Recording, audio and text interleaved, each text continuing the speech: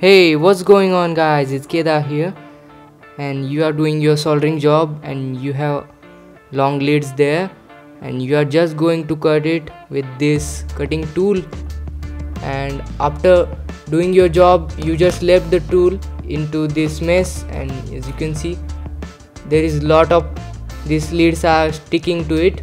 These leads are get stick to this metallic cutter due to the residual magnetism that is already in it, so that will make your job pretty time consuming. So today in this video I'm going to show you how you can demagnetize your tools with transformer. So let's get started.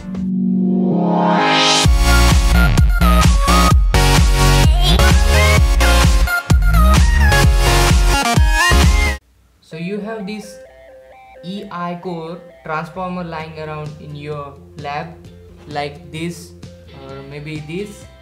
So you have to open this transformer and remove all this iron cores and only stick out this E cores in it, and you will end up with this half looking transformer right here.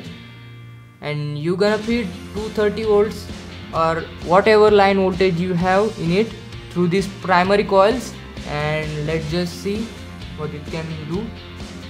It will make 50 Hz noise, and make sure guys you don't have to run this for a longer time. So let's just test our tool. You have to just swipe it briefly like this.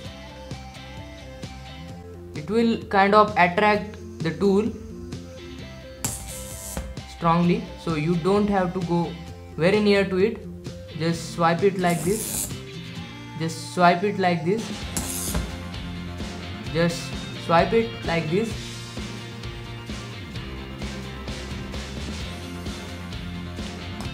Now as you can see, we doesn't get many lead sticks to it, so we demagnetize the tool. And to demagnetize it, you can use it for any tool. It works fine. So let me know what do you think about this demagnetizer guys. So tell me how it works for you, and be sure to thumbs up this video, and I will catch you in the next one. Peace.